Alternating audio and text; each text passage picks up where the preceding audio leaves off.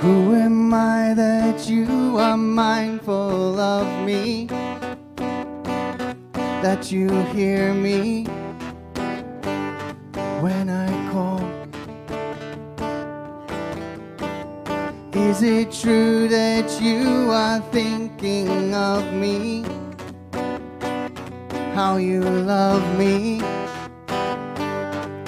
It's amazing. Who am I? Who am I that you are mindful of me? That you hear me when I call. Is it true that you are thinking of me? How you love me? It's amazing. I am a friend of God. I am a friend of God. I am a friend of God. He calls me friend. I am a friend of God. I am a friend of God. I am a friend of God. He calls me friend. Who am I that you are mindful of me? That you hear me when I call. Is it true that you are thinking of me? How you love me? It's amazing. I am a friend of God. I am a friend of God. I am a friend of God. He calls me friend. I am a friend of God. I am a friend of God. I am a friend of God. He calls me friend.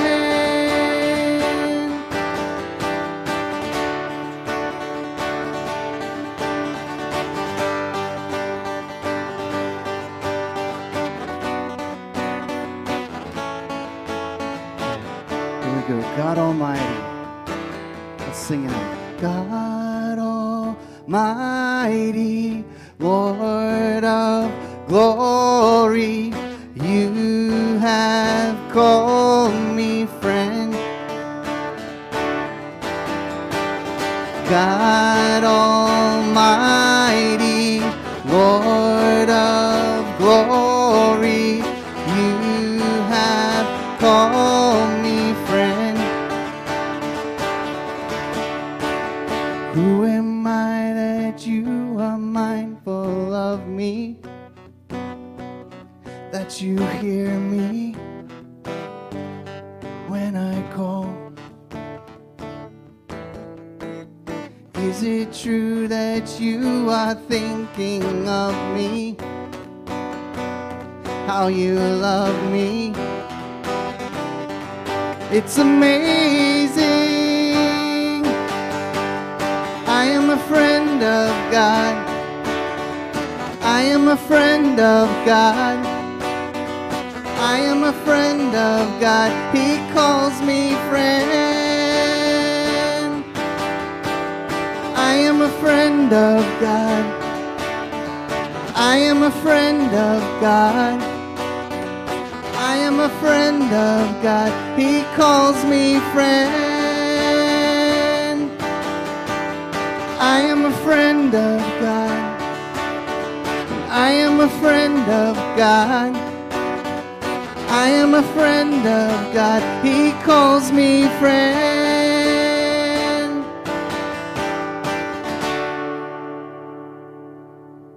Man, good morning. Pretty excited.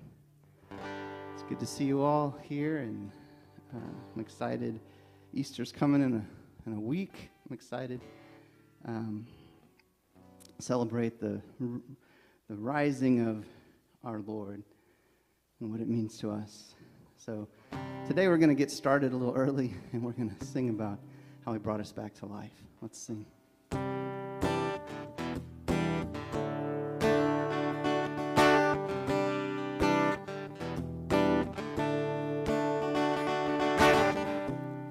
I wandered through the darkness, wasting away. My soul was cold and hopeless, dead in the grave. Like a river of life in a dry land, like a flicker of sight to a blind man, I saw the glorious light as it broke in. God of mercy and might, oh, you brought me back to life. You're the Lord of light, shining in the dark. You're the source of life, beating in my heart. You're the living hope. You're the risen Christ. You restored my soul. Oh, you brought me back to life. The brilliance of your glory awakens my soul. You give me grace and mercy. I give you control. Like a river of life in a dry land, like a flicker of sight to a blind man, I saw the glorious light as it broke in. God of mercy and might, oh, you brought me back to life. You're the Lord of light, shining in the dark. You're the source of life, beating in my heart. You're the living hope. You're the risen Christ. You restored my soul. Oh, you brought me back to life. You brought me back to life.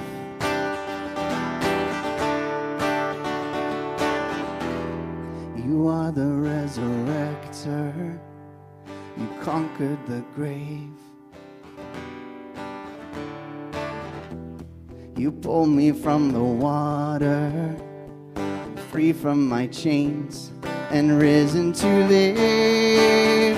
Like a river of life in a dry land, like a flicker of sight to a blind man, I saw the glorious light as it broke in. God of mercy and might, oh, you brought me back to life. You're the Lord of light, shining in the dark. You're the source of life, beating in my heart. You're the living hope.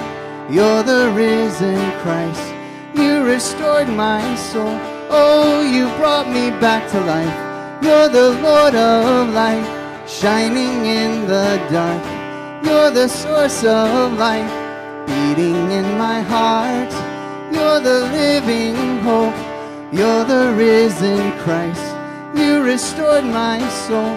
Oh, you brought me back to life. You brought me back to life.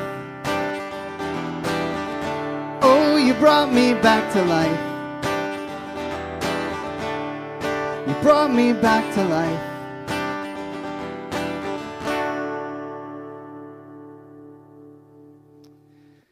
Amen. This week I was reminded of through a conversation I had with a friend at work of the 23rd Psalm.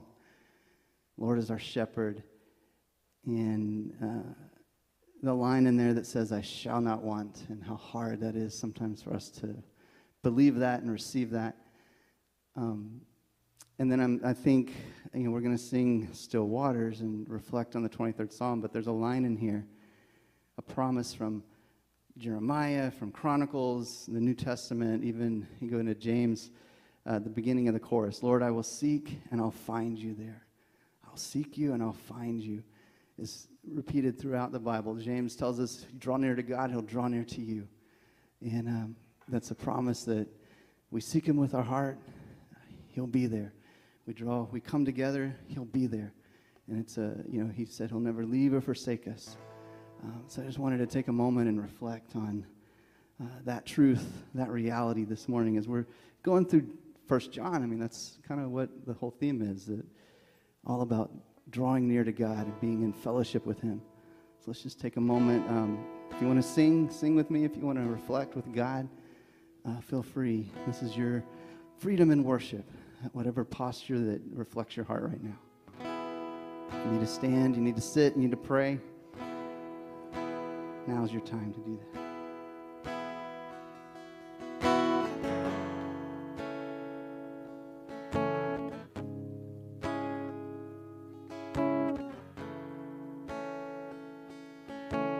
Lord, shepherd of my heart, you know every hidden place. Shine your light into my dark. You give all I could ever need. I'll want for nothing. I'll want for nothing. Lord, I will seek and I'll find you there. Take me to still waters where I'll thirst no more. Lead me in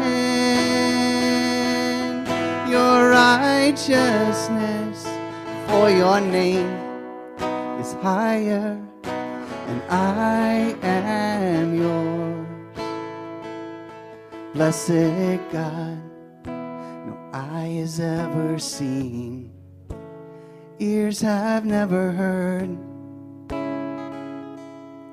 How could I imagine everything you've prepared for me, for those who love you?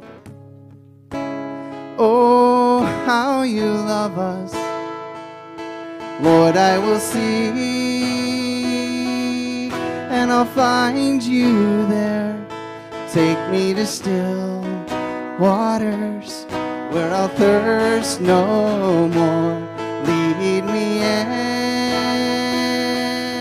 your righteousness, for your name is higher, and I am yours. Yes, your name is higher, and I am yours. God of mercy, you restore my soul. God of goodness, you restore my soul. All sufficient one, you restore my soul. You restore my soul. You restore my soul. There you go. Lord, I will seek. Lord, I will seek, and I'll find you there. Take me to still waters where I'll thirst no more. Lead me in your righteousness, for your name is higher, and I am yours. Lord, I will seek, and I'll find you there.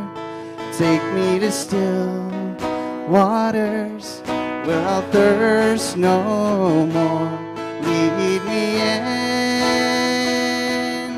your righteousness, for your name is higher, and I am yours. For your name is higher, and I am yours. Yes, my name is higher, and I am yours.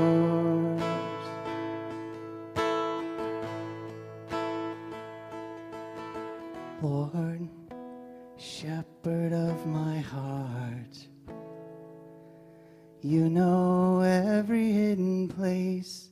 Shine your light into my dark.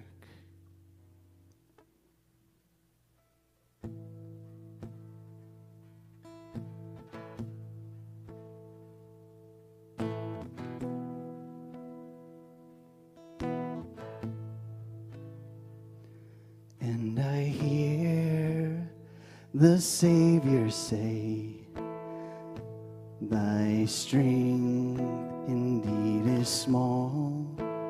Child of weakness, watch and pray. Find in me thine all in all. 'Cause Jesus paid it all to him I owe. Sin had left a crimson stain, he washed it white as snow.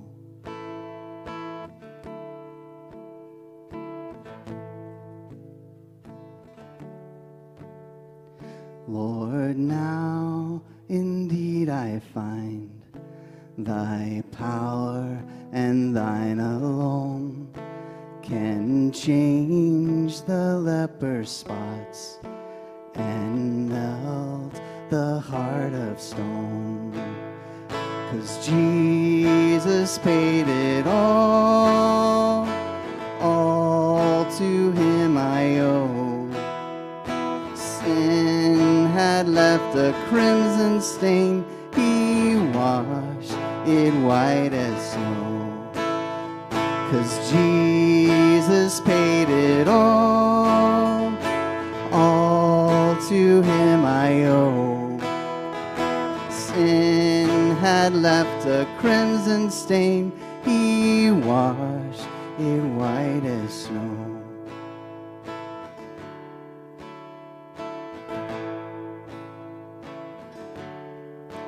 And when before the throne I stand in him complete, Jesus died my soul to save, my lips shall still repeat.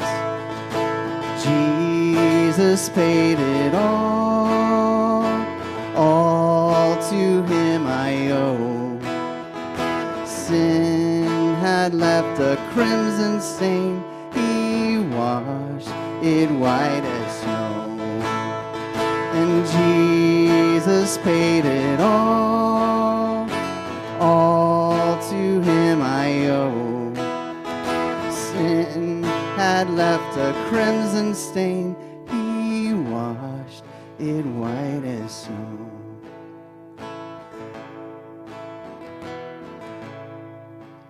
Oh, praise the one who paid my debt and raised this life up from the dead.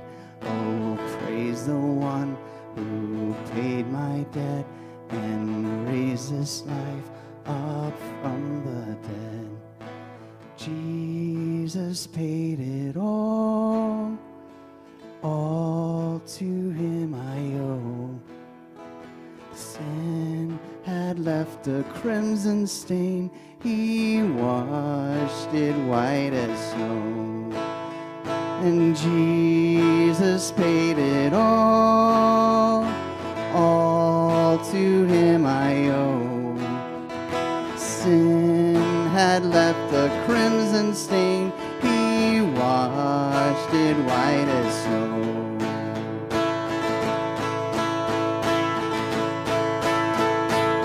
Here we go.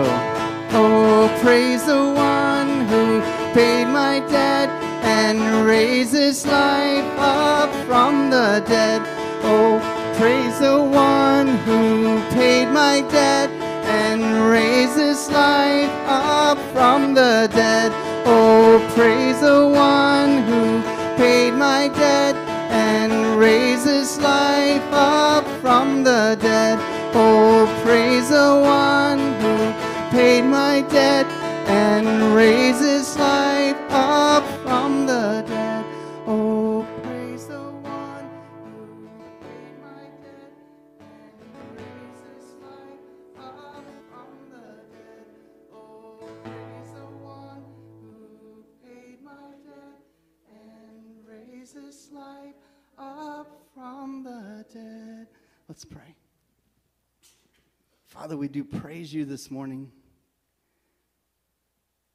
We praise you for just who you are, the eternal God. There's nothing else that we need to praise you, to lift up praise to you, yet you give us so much more. We praise you for the resurrection. We look forward to celebrating. We praise you for paying for our sin. Father, we praise you for this church that we have, this body, to come and know you and worship you, and all the other blessings that we could list. You've given so much to us for no reason but that you love us. No merit on our own, nothing that we deserve or earned, just your free gift. We lift up your name this morning, and we invite you here. You promise you'll be here when we draw near to you, Father. Draw our hearts near to you this morning. It's in your name we pray. Amen. So John takes this gospel, and particularly the upper room, and applies it to, I haven't said much yet. It's fine. We'll be fine. Applies it to the local church. What will this look like if the local church lives it out? Now, let me just throw this out there. The Gospel of John, depending on who you ask, written roughly 20 to 30 years, let's say, after this moment. Again, depending on who you ask. And then the letters of John, written 30, 35 years later, again, depending on who you ask. So we're talking about within lifetimes here. Now, why is that important? Well, it's important, first of all, for John's purpose, because he says at the very beginning of 1 John, that which was from the beginning, which we have heard, which we have seen with our eyes, which we have looked upon or beheld or gazed upon and have touched with our hands concerning the word of life. The life was made manifest. We have seen it and we testify to it and proclaim to you the eternal life which was with the Father and then was revealed to us. And why? So that you may have fellowship with us and that our fellowship might be with the Father and with his Son, Jesus Christ. So John is saying, I'm writing to you, and you've been with me, and we've talked about this, and I'm telling you about somebody that I myself saw, that I myself was with, and that I beheld him, and I looked at him and touched him. We were together. I'm giving you first-hand testimony experience, and when you receive this word from me that I got from him, we all get to have fellowship together around him, the one who gives us life when we believe that he is the Christ, the Son of God. But the other reason that is important is because there were challenges to this fellowship in Christ, challenges to this life with a capital L, and we saw that we saw that there was this pulling away, and Alan has emphasized this for a couple of weeks, but just this idea: trust Jesus, love Jesus, and love one another. John, I think we've seen that a number of times, and Alan emphasized that 2 weeks in a row in the passages at the end of 1 John 3. But John says that our loves will become misdirected, and our hearts will get pulled towards the world and towards our own pride. But the other challenge was the fact that there were false teachers were already rising up from the church, in the church, which, if you think about that, is kind of weird, right? I mean, let's imagine at most that this letter's coming 35 years later, and you're thinking, there are people still alive at the writing of this letter who were with Jesus, who saw him perform miracles, and we already have false prophets, we already have false teachers. I mean, they didn't even have the internet yet, right? They didn't even have YouTube or Facebook or Twitter or none of that. They didn't have any quick way to spread bad teaching. And yet within the lifetime of these apostles, we already have false teachers. And you say, how in the world does that happen? Well, it happened because there's always a market, right? There's always somebody ready to listen. So where's this coming from, and what are we to do? And that's what we're going to see today in 1 John chapter 4. Where is this coming from? Where is this message coming from? And what are we to do about it? And we've already seen this a little bit back in 1 John 2, where we were introduced to the word Antichrist with a small A, where he says there are already antichrists in the world, and they're trying to tell you that Jesus is not the Son of God, and Jesus is not the Christ, and those were the things they were denying. And we're going to see that happening again. But I'm going to read through our text. It's 1 John 4, starting at verse 1, going down to verse 6. And when I say, where is this coming from, I want you to listen for one word, okay, that's going to be repeated. I believe I have highlighted about 8 times in these 6 verses. I want you to listen for the word from. Okay, let me read this through. Beloved, do not believe every spirit, but test the spirits to see whether they are from God. For many false prophets have gone out into the world. By this you know the Spirit of God. Every spirit that confesses that Jesus Christ has come in the flesh is from God. And every spirit that does not confess Jesus is not from God. This is the spirit of the Antichrist, which you heard was coming and is now in the world already. Little children, you are from God and have overcome them. For he who is in you is greater than he who is in the world. They are from the world, and therefore they speak from the world, and the world listens to them. We are from God, and whoever knows God listens to us.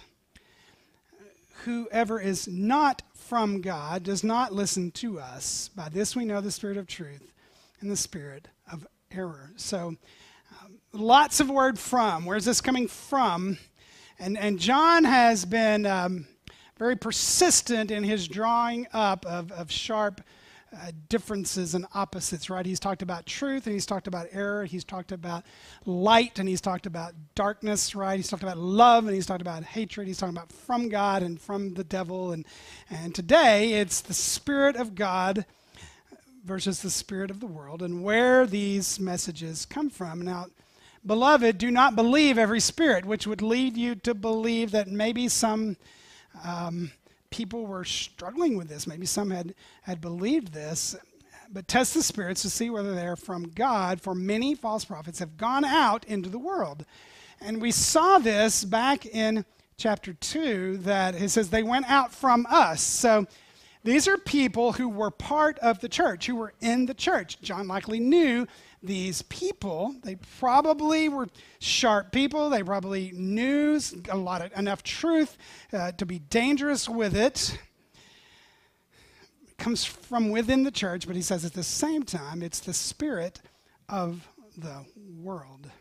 And they're denying, we saw back in chapter 2, let me read down through that.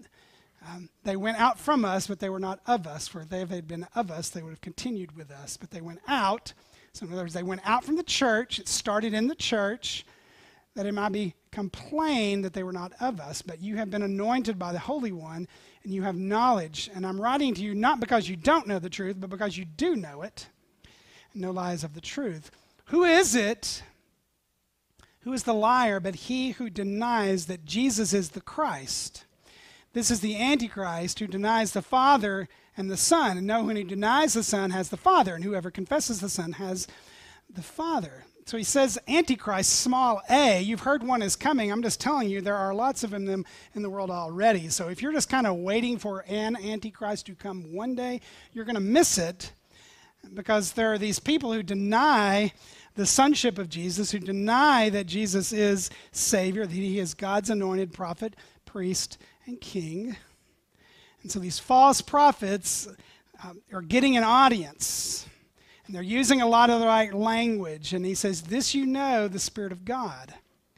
Every spirit that confesses that Jesus Christ has come in the flesh is from God. Every spirit that does not confess Jesus is not from God. So it's the same thing he said before. And there's a little interesting twist here. You confess that Jesus Christ has come in the flesh. Now, what is he saying? Well, a couple of things might be happening here. These false teachers might be denying that the Messiah ever even came, that Jesus was really the Messiah at all, and that they were still looking for a Messiah. And it may have been that there was someone among them who was claiming to be God's Messiah, God's Savior. But it also might even be more specific than that, and that they might have been denying that Jesus even had a physical body, that Jesus was some sort of phantom or ghost, right? And so we saw this earlier where if you can just kind of say, well, bodies are bad and spirit is good, and so Jesus probably didn't have a body. So what you do with your body isn't really that important. You can just do anything you want with your body. Those things aren't a big deal. It's just what spiritually happens that's most important, right? And so just even denying that Jesus came in a human body and died a real death and rose again in a body. He says they're denying all that. And it's very interesting how he puts this. When you confess that Jesus is the Christ, the Savior, the Son of God, but then he says, and every spirit that does not confess Jesus is not from God. In other words, not only were they known for what they did say, they were known for what they were not willing to say. And that's very important in that they were not willing to confess, right? If you kept pressing them on Jesus, there were certain things they weren't willing to say about Jesus. So you've heard that this spirit, and it's now in the world already. So here's people who use Bible language, Jesus language, God language, and they come out of the church, and they're speaking these prophecies, and the prophecies are either you're just kind of saying this stuff out there, or they're teaching falsely about Jesus. I saw this twice this week, and we tend to think that this sort of thing comes from one certain place, but I saw it come from two different directions this week. First of all, one of them came from a friend that I've known since 5th grade. Miss Gartrell's 5th grade class at Norwood Elementary. None of you have been there. It's in Knoxville. But anyway, and sat beside him in homeroom my senior year of high school. And here's a guy who's been a pastor, been in ministry, and he posted this little thing on Facebook, and he said this: well, if God is love, then he must approve of every human union that is loving. So if two people say they love each other, then it doesn't really matter who they are, what they are. It's love, right? And God's love, right? And so he must approve of every sort of love. So it doesn't matter who comes together and says we're married, or it doesn't matter. God's love, so he approves of love, right? And I was, and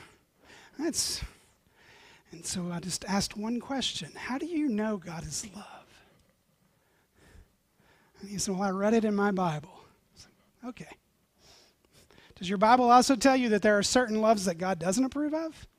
Well, you know what? Other religions have Revelation 2, and science tells us, and da-da-da-da-da. And I thought, wow, this is a guy from right in the church. Seminary educated. Like, he was one of the only believers I knew in high school. Right there he was beside me, loving Jesus in high school. I was just clueless. We won't even talk about that. I'm just saying, isn't it interesting that this is someone with all the knowledge and the language, but yet going down this path? And for us, that seems easy to navigate. But as it turns out, of the 100 or so people who commented, I was the only one that disagreed. And all of them were using religious language. The flip side, let's go to another part of the spectrum. As many of you know, in October, November, and then on into December and January, there were prophets speaking about who was going to win the election, right? And he's going to, even after it was over, no, Trump's going to win the election, right? And there was a video came out from a fairly well-known prophet, pastor, who he and I would probably have some significant theological disagreements, but there would be a lot we would agree with him on. And he came out with an apology. And he said, I just want to confess and repent that I prophesied as a word from God that Donald Trump was going to win this election. And he said, and I'm not going to hedge on this. And he used this term. He said, I've said for 50 years that I would not have what he called rubber prophecy. In other words, I will not stretch the words after the fact to make them fit the situation, right? He said, but this is what I did. I got caught up in the hype. I got caught up in the emotion. And all these famous people were prophesying the outcome of this election. And it got emotional. And I started feeling insecure because these were people that I respected. And it fed off my insecurity. And so I just blurted out there that God had told me this. And he said, and let me be even more real for you. I have a tendency to hear what I want to hear. And this is what he said at the end. He said, it hit me that the core of being a prophet is Jesus Christ. And who is Jesus, and what is he offering for you? And what has he done? He is Jesus Christ, the Son of God. And it just smacked me in the face. What in the world am I doing predicting elections? God didn't call me to that. He called me to reveal Jesus, right? And so it's just interesting to me, and not at all shocking, that you can draw up a spectrum, and there's people speaking for God every which way, right? And they're not just on one team. And so what does he say? Test this. Test this. The word test means critical examination to determine genuineness, to carefully weigh something. He says over in 1 Corinthians 2, we'll just read this and we'll keep moving, but we've received not the spirit of the world, but the Spirit who is from God, that we might understand the things given to us by God. And we impart this in words not taught by human wisdom, but taught by the Spirit, interpreting spiritual truths, those are spiritual. The natural person does not accept the things of the Spirit of God, for they are folly to him, and he is not able to understand them because they are spiritually discerned. There's our word, discernment. Test these things. The spiritual person judges all things, but he himself is judged by no one. For who has understood the mind of the Lord so as to instruct him? But we have the mind of Christ. And Paul goes on to say that the whole heart of the Spirit being in us is so that we can see Jesus. We'll come back to that in a minute, but that's what the Spirit of God was doing, and that's what the Spirit of God is still doing. And John is saying there is a spirit of the world, and he uses a small s spirit of the world, and the spirit of the world always has an audience. The world will always lap this up, right? And you're speaking from God, and it sounds like Bible, and it comes out in different ways. But he says, keep it on Jesus and ask those questions. Now, verse 4, I love he uses this term again. Little children, it's like he gets down, he's talking to them, and he says, I want you to be encouraged just with two final truths here. The first right here is, you have overcome, and you are from God. This is beautiful right here. Little children, you are from God. Not just this message is from God, not just I'm giving you what I got from God, but you yourselves are from God. God has made you. God has remade you. You are a new creation in Christ, and you have overcome them. For he who is in you is greater than he who is in the world. You are from God. You've overcome that. Jesus said, in this world you will have troubles. You will have trials. You will have difficulty. But take heart, I have overcome the world. I made it through this world believing and proclaiming. He says, you're overcome too by believing in who Jesus really is. This is what he told them back in chapter 2. You yourselves are anointed. You have the Spirit yourselves. Right? This isn't just waiting for some anointed person to come and tell you something. You have the Spirit.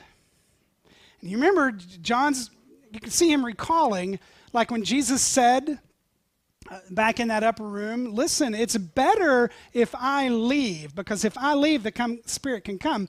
And it won't just be me with you, it will be me in you. Right?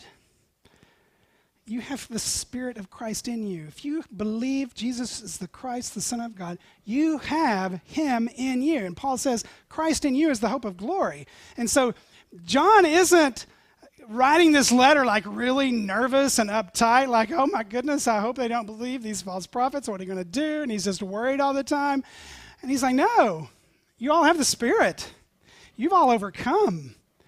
You're equipped to discern. You're equipped to test this, right? You're equipped to see the genuineness. You can ask the right questions. You don't have to worry about this. So you're from God. Look at the second one where he just says, but listen. Little children, you're from God. You've overcome them. For he who is in you is greater than he's in the world. So the spirit in you is greater, more powerful than the spirit of this world, the spirit of this age. So this isn't something you approach with anxiety or fear. He's greater. But secondly, they are from the world. Therefore, they speak from the world, and the world listens to them. In other words, they will always have an audience. We are from God, and whoever knows God listens to us. Whoever is not from God does not listen to us. By this we know the spirit of truth and the spirit of error. That's what he's saying. He says, just keep listening. Keep listening. Keep paying attention. Keep paying attention. There's a great verse over in Hebrews 2. Let me flip there real quick and read it to you because it's just a little short thing, but good. Therefore, we must pay much closer attention to what we have heard, lest we drift away from it. He says, listen, pay attention, or you will drift away. Right? You don't just wake up one morning and make this one giant decision where you ended up over there. It's like steadily drifting. Did you ever go to the beach when you were a kid, right, and your parents were sitting right in front of you when you were in the water playing, and you're out in the waves, and you looked up, and somehow, for some strange reason, your parents picked up all their stuff and moved up the beach. It's like, what are they doing? Are they running away from me? No, that's not what happened. You were just playing in the waves and having a good old time, and you did what? You drifted. You just kind of started going down the beach, right? Pay attention. Listen or drift. I've been really helped the last couple of weeks. A guy whose blog I've been reading for many years, his name is Brett McCracken, and just a really wise, sharp guy. I really appreciated some of his stuff. He just wrote a book. I believe it's called The Wisdom Pyramid. I've been listening to him on these podcasts. And he gets the idea from the food pyramid. Did you have to learn the food pyramid when you were in school? I think it was probably new. I don't know when the food pyramid came out. Maybe some of you older than me. I don't know if there's anyone here older than me. But you may have learned the food pyramid when you were a kid, right? And remember you had to learn the food groups? I brought a picture because I didn't pay attention, so I drifted. Right? So you've got this pyramid, you've got the food groups, you've got the grain, cereal, rice, pasta group. That's the foundation of the pyramid. Amen. That'll preach, right? And then right above that, you've got the vegetable group and the fruit group, and they form like combo second layer. And then you go up and you got the proteins. You've got on one side the milky dairy stuff, and on the other side the meats, right? But then you go to the very top of the pyramid, and you got this one little triangle. Fats, oils, and sweets. And according to this pyramid here, it says use sparingly, right? And so, you've got this many servings of this and this many servings of this. And if you just want to start a fight on social media, just put the food pyramid up and tell which parts you think we should never eat any of it again as long as we live, right? And I don't want to get into that. But the whole point was that you should have this many servings of this and this many servings of this, and this is what will help you be healthy. Right? And it's interesting to me that at the very top, under fats, oils, and sweets, they didn't say, don't ever eat this stuff. They said, just be careful. Eat sparingly. Basically what they're saying is when you get out the Bluebell, get a bowl. Don't just get the spoon and the container, right? I've never done that, but I heard there are people who do, right? But it's eat sparingly. In other words, this is, right? So Brett McCracken came out with this thing called the Wisdom Pyramid, okay? And he's saying there's a similar process with who you listen to, who you pay attention to, right? So he puts the foundation of the pyramid, the Bible, the Word of God, it's your daily bread, right? And then he says, and then there's your church, there's your people you fellowship with, the people you encourage each other with, and the church doctrine and all that. And then on top of that, there's nature, and there's beauty, and there's music, and there's just all the beautiful things God has given us, and we take that in. And then he says, and then there's good books, lots of good books out there. And then he gets to the very tippy top of the pyramid, and he says, and then there's the internet. Use sparingly. Get a bowl and measure it, right? Right? So it's not like never ever look at the internet.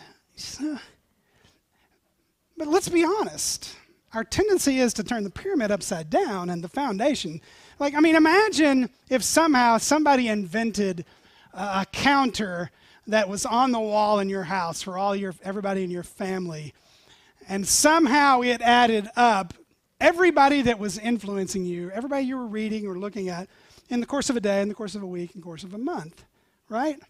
I wonder what our wisdom, our food, our listening, pay attention pyramid would look like when it was all over. Because it's shocking to think the people we listen to, the people we pay attention to. And when we get the pyramid, as my dad would say, upside backwards, when that happens, we will find ourselves drifting. It happens to me. I'm sure it happens to you. It's like, where did my passion for Jesus go, right? Where did my passion for the Word of God go? So let me just figure it out then. So expect false teaching. Expect it. It came within the generation after Jesus ascended. There was already false teaching. So expect it. But no, you don't have to be anxious about it. The one in you is greater than the one in the world. And always take it back to Jesus and expect that it could be difficult. Reminding of John 15, if you were of the world would love you as its own. Because you're not of the world hates you. And I want everybody in this room to feel comfortable simply saying, okay, but what about Jesus? Listen, there are a lot of topics in this world that I don't know a lot about. I've got this one particular friend who's just really, really brilliant, and he's an unbeliever, and he actually has a name for his worldview, right? Most unbelievers are just unbeliever, but no. This guy has a name for his worldview, and he tells me what it is, and this, and I'm just like, well, can we talk about Jesus? Yeah, but the God of the Old Testament, he wasn't a very nice guy. Okay, wait, can we just talk about Jesus? And I feel like 1 John is telling you should be perfectly fine with that. I don't know about that, but what if this is what I tell my friend, what if we started with Jesus and just worked our way out from there? Would you be willing to do that? Because John says the spirit of the world and the spirit of God, that's where you're going to run into stuff, right? Secondly, just know who you are and know whose you are, know where you're from, right? We say that. Where are you from? Wouldn't it be crazy if you just said God? The Bible says I'm from God. We're on a mission from God, right? No, just know whose you are. Know who's in you. Be encouraged by that. Be strengthened by that. And don't be afraid. And lastly, just pay attention. Listen, pay attention. Put the habits in your life, the places in your life, when to put down the internet, when to put down all that other stuff, and having habits built into your life so that you can listen and pay attention to who is speaking to you, the Spirit of God, God in the Word, and God with each other, God in good books, God in nature with trees and beauty and song, right? Whose you are, pay attention. Don't be afraid. Can I pray for you as we finish up this morning? Lord, we thank you for your word. We thank you that your word is good and your word is true. And we thank you that the Spirit who inspired the word is the Spirit who has made us new, the Spirit of Christ who's come to take up residence in us. And I want to pray for every single person in this room and for the ones who are back in the back down the hall, Lord, that you would give each of us just the confidence of knowing whose we are. Lord, it's easy to get caught up in the emotion of the day and the hype of the day and to get insecure and want to fit in and want to go along, and we just find ourselves drifting further and further from what is important. I pray that your Spirit in us would help us to pay attention, to listen, Lord. I just pray that my brothers and sisters would live in this sort of confidence. And it could easily sound naive or just kind of catchphrasey to say that it's all about Jesus, but it is. It all comes back to him. From him, through him, to him are all things. To him be glory forever. Your word tells us.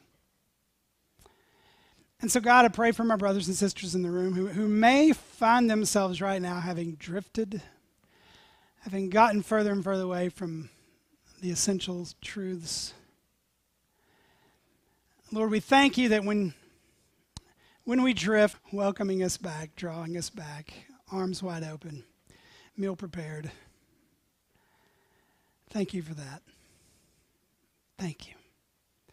Lord, we don't return with shame. We don't return with groveling. We return with confidence because of Jesus Christ, what you have done on the cross on our behalf. That you're the risen one, and that you're gentle, you're approachable, you love us. And so, for those who are returning back from drifting this morning, we thank you that you are a welcoming, forgiving Savior and Son of God. And I just pray, God, that you would make of us good listeners. And Lord, if there's some of us who are realizing that our pyramid is all out of whack, I pray that you would, if this is a matter of, Jesus, you talked about, if your eye offends you, pluck it out. If your hand offends you, cut it off. If this is something radical, change that has to come about in our lives, then so be it. If these are just little habits that also need to come to play, I pray that you'd give us grace as we establish those. But I pray that this would be a place where we are able to encourage one another and admonish one another, Lord. We thank you for the church. What a great gift. Thank you for everyone in this room today. And we pray all this in the name of Jesus Christ. Amen. Thanks, y'all. Have a great week. Hope to see you on Easter. Did anybody notice?